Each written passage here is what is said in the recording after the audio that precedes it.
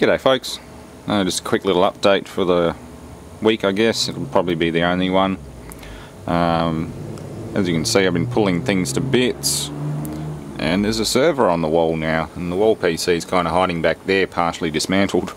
I've still got it running because I need it to put videos up, but until I can get the corner PC down here, the one with the Praetorian case and the Audigy in it that I recently upgraded, until I get that all sorted out, it's going to sit there and just hum away as a little video PC, then I'll retire it.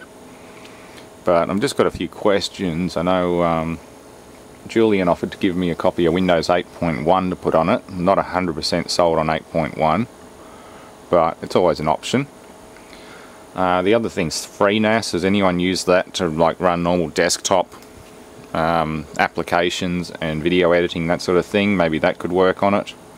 Because I need something that'll accept 2 processors, 2 Xeons, that both have 4 cores each. So two quad cores, they're 2.8 gigahertz. Can't remember the exact die type, but they're yeah, they're pretty good. Likewise, I'm going to have to stuff a ton of RAM in there. I don't have RAM in it at the moment. I've got about 4 gig that might fit it, but I want probably 16 or more, 32 gig. So I'll do that. Drive wise, drives are interchangeable. This is a SAS based server, serially addressed SATA. So I'm just modifying some Ultra caddies, which go in like that, essentially upside down. I think in the 2850 that was the top, in the 2950 that's the top. But you just file off those 2 little blue nippley things there that stop it from being inserted. You can see that little tab on the side of the drive bay there, that they hit that and it doesn't go in. But if you flip the drive over, like fit a SATA drive the other way round and file them off, and file the end of this rail off a little bit shorter, it goes in perfectly. Doesn't put any undue stress on the back plane because that little rail's been filed a bit shorter, and it works. Full engagement. The light pipes also line up because they're on the other side on the SAS one, and SAS is also backwards compatible with regular SATA drives, so it's really practical to try and get a SAS server rather than the old Ultras, because Ultra drives, particularly big high capacity ones, I've never seen them. The biggest I've got, that's a 73, I think the biggest ones I've got 100 and something, 176.3 gigs or some silly designation like that. So yeah, I think they pretty much had their day. Even though they're a good drive, I won't discount that, but these ones are also pretty sad from getting wet. They did work, at least partially. It's the one that Jay the Aussie found on the side of the road and then ended up getting wet in his carport. So that one had seen better days and wasn't very happy, so I parted that one out and got rid of it. I also have another one that Julian gave me, which I could put parts into and get going, but again, it's an Ultra server. I'd rather stick with the modern SAS stuff. Anyway, yeah, operating system options, I'm all ears. I would love to get a copy or two, a genuine sealed copy or two of Windows 7 Ultimate 64-bit. Well, I assume it does 64 and 32 anyway.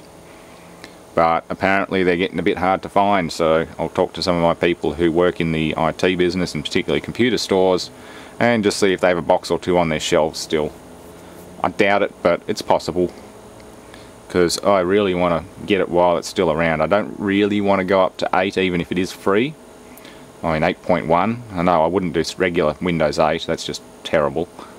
Windows 8.1's a bit better, but again, it's just, maybe, I don't know. Julian's saying he's converted. He's got one and he was offering me a copy or something. I can't quite remember, but I don't know. I like Windows 7. I prefer XP. I know some people hate XP, but XP just works on older systems. It just works, and it's simple, it's light, and it just doesn't give me any trouble. So I've always been using it, but now it's getting to the point where I'd be pushing its limitations and certainly wouldn't get all the features of a multi-core, multi-CPU system. So that's not going to happen. I can't put XP on it. Anyway, I'll link you to his channel. We did have a bit of fun on Friday. As you can see, the hard drive's seen better days. good old hard cast 45 automatic bullets, yeah, they make a mess. The cartridges were, or the bullets themselves were 230 grains and close to factory propellant load, so they were pretty hot. Well, not hot, but still full power. And still a lovely firearm to shoot. Nice and heavy, like the pistol itself was heavy, so the recoil wasn't vicious. Some of the polymer 45s, particularly the ones designed for concealed carry, they are just brutal after a few magazines. Some people just can't shoot them for more than a few magazines. They're good with them, but their hand starts hurting after a while. So you just avoid them. They're not even legal in Australia because they're under, I think, under 110mm barrel length. The whole concept of concealed carry and all that's just out here. You just conceal carry your phone and have the police on call if you're in trouble. But I know some of my friends in the States in the more dangerous areas carry a concealed firearm, and they reckon the 45 has a plenty of knockdown power, but the lightweight polymer pistols with no real mass to absorb that recoil, pretty vicious. Our heavier, older 45 that we were shooting, like the Colt 1911, beautiful. I recommend it. And that was a legal, concealed, supervised shooting experience. I didn't show the owner on film out of his request, but he was there the whole time. We obeyed all the rules, and it was great fun.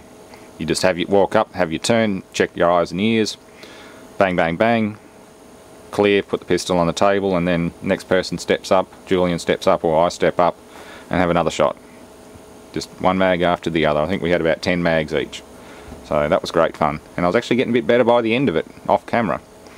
Yeah, it's good fun. You'll see autopsy of one of the drives, or two of the drives that I gave him on his channel, so I'll post a link in the description, JG Certified, on YouTube. He's just started doing PC videos. He's also done one on Crunchy, the Pentium 200 that kind of smoked out my shed with capacitor smoke one day.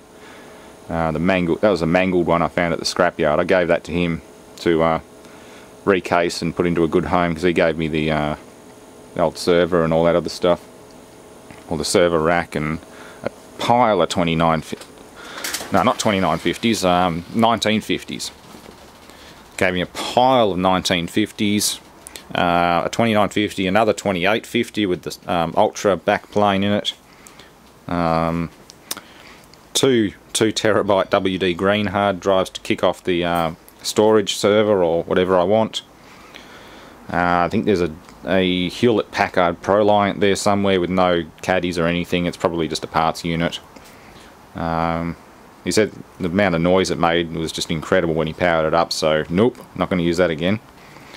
Some other odds and sods like speakers and bits and pieces, some Marantz all in one, hi-fi, and turntable, a few other bits and pieces. Basically clean out his shed in preparation for a LAN party. Unfortunately it's this weekend and I don't think I'm going to be able to get down there. I'll check my workload again, but I don't know. If I get down there, definitely LAN party. Definitely not practicing games though. God, I'd be cannon fodder this time. I have not gamed properly in a while. Ah well, if I get time I'll pop around and have some fun. It's not about winning, it's about having fun.